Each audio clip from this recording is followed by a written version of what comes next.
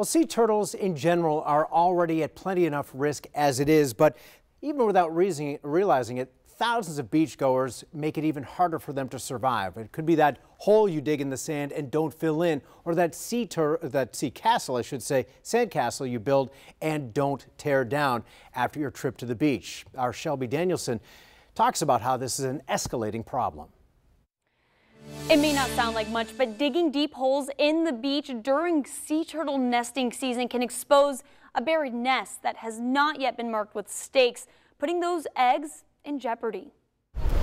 Who doesn't like to build sandcastles and dig holes at the beach? It's all part of family fun, but those seemingly innocent activities can be death traps for another kind of family. Enjoy the day, but when you leave, fill it back in. Researchers report a steep increase in the number of man-made holes across our beaches. Nobody needs to be digging a hole 8 feet by 4 feet. The bigger and deeper the hole, the bigger the danger. If a nesting female coming in gets caught in one of these holes, she's done. Kevin Brown, a local marine activist and teacher, is adamant about getting the word out. I don't think it's as much as our young adults as it is our older adults. Why are they making holes? Well, we see things like what they call a beach couch. They can obstruct the path for hatchlings trying to make it to sea. When those little guys take off out of the nest, they would never get out of a hole that was 2 to 3 to 4 foot deep and wide. It's not just public beachgoers. Construction crews and private beach owners are guilty too, as demonstrated by these pictures posted to the Meichlers Landing Turtle Patrol Facebook group. Brown has been taking his students to the beach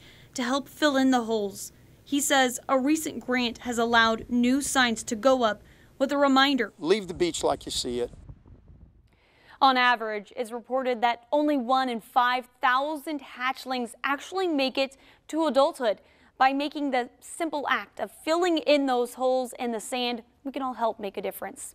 In the Information Center, Shelby Danielson, First Coast News, on your side.